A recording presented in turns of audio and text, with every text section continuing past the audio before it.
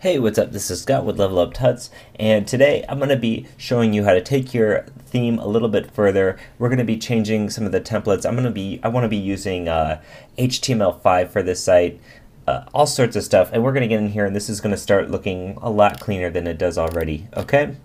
Okay, so if we scroll down here, you'll notice last time we have our column and our column here. We have these two that we created last time. By the way, if you don't know how to get this information right here, your inspect, all you have to do in Chrome or Safari, Firefox has this mode too, but it's a little bit different. You want to right click and then select inspect element, and it's going to bring up this window. Yours might be on the bottom instead of the side. If you're on a latest enough version of Chrome, you can change that down here with this option, or I'm sorry, this option. And I just usually like to have it on the side because I have a water monitor here. But okay, that's besides the point. If you look here, we had given this div a class of it's a column main. We gave it a class of 13, so it's 13 columns wide, and therefore it's 760 pixels, and that's defined by our skeleton framework that we're using. And here we have a column that is 3 columns wide, or a column of the site that's 3 columns wide, and it's 160 pixels wide. So when I hover over this, you see this blue box here. Well, what's the stuff that shot in here below it? Well, it's actually this footer container, which if you hover over, it looks pretty confused because that's not where the footer container should be. Well, if you've gone over any of the Level Up Tuts CSS course, or you have experience in CSS, you'll know that when you float elements, in fact, if we click on this div right here, you can look at the CSS, you can see it's floated left. When we float elements, it takes them out of the flow of the document. So we floated the main column, we floated this one, they're out of the flow of the document, and then this footer container sneaks up right up in there. And we don't want that to happen, obviously. We want this footer to stay below it. So what we need is a clear fix. And luckily for us, Skeleton comes with a clear fix built in. Most other frameworks do as well. If you're using HTML5 boilerplate or anything, it has the clear fix CSS right in there. So I'm not going to bother putting that CSS in my document because it's already here. So let's go to our HTML. And the way the clear fix works is you put a class of clear fix on the wrapping element that's wrapping your columns, and then they're going to fill out, and it's going to clear the floats so that the flow of the document is correct. So in our main container that has this call to write layout, I'm actually going to get rid of this call to write layout. We don't need that, and I'm going to add clear fix. I'm going to save this, come back to our page. I'm going to refresh now, and now we have a proper right column, a proper left main column, and we have our footer down here in the bottom, exactly where it's supposed to be. It's no longer confused. It's no longer trying to take up space that it doesn't own. So this is pretty good. This is a little bit better. So what's other things we can do to clean up this this page a little bit? Well, we're going to be fixing this navigation a little bit. I'll show you how to do a drop-down navigation, and we're going to be cleaning up some of this.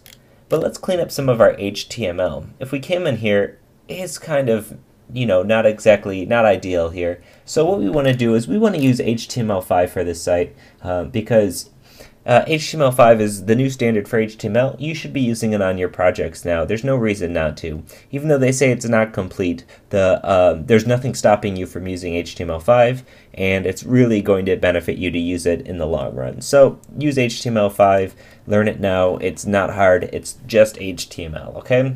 So the first thing we want to do is take this doc type, and we want to get rid of all this public stuff. And just by specifying a doc type of HTML, we're now using HTML5. Okay, and in here, all this stuff, I'm going to get rid of this too, and we're just going to have a standard HTML tag. Save that. Nice and easy. Cool. Okay, so what else can we have to have this a little more, you know, making sense? Well, we have a div wrapping everything. It's our container. We have a div with the class of page, and then it's our header. So this is the main container. Of course, this is where we had our clear fix, and it's spanning the entire width of the page. Inside of that is we have the main area, and then we have the column right, which we're using for all sorts of stuff. Well, in HTML5, you want to have your tags be a little bit more semantically correct.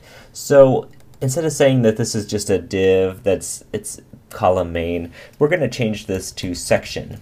And this is now going to be a section of the site.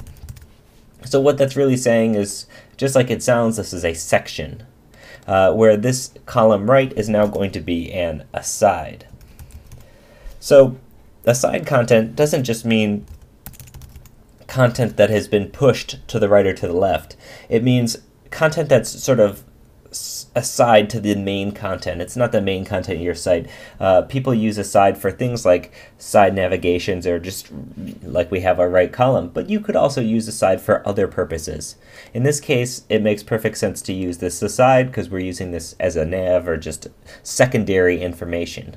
Also, we're going to be changing some of our other tags, like in footer we'll give this a footer tag and stuff like this, and header we'll give it a header tag. But we'll do that when we get to it.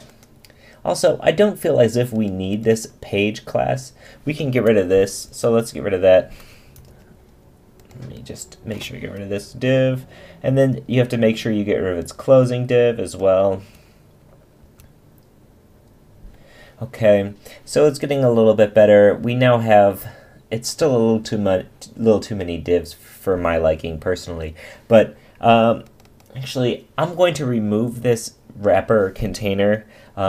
It's nice to have a wrapper class around everything, but if you recall, this container class that came with skeleton gives this a overall width and a margin that sets it in the center.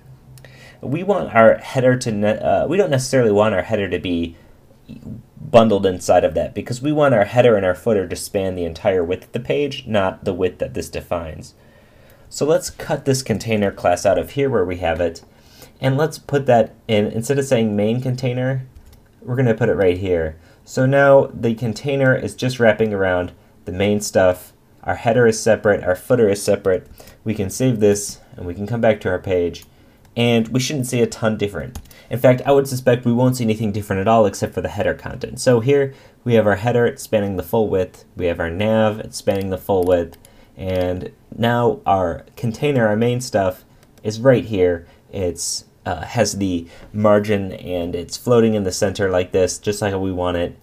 And the footer, again, is going to be entirely separate. Okay, so that cleans up this page a little bit more in our HTML and our CSS. In the next lesson, we're going to go further into this. We're going to start changing out our header template, and then we're going to move on to things like our navigation. We're going to build this out, and it's going to be looking great, okay?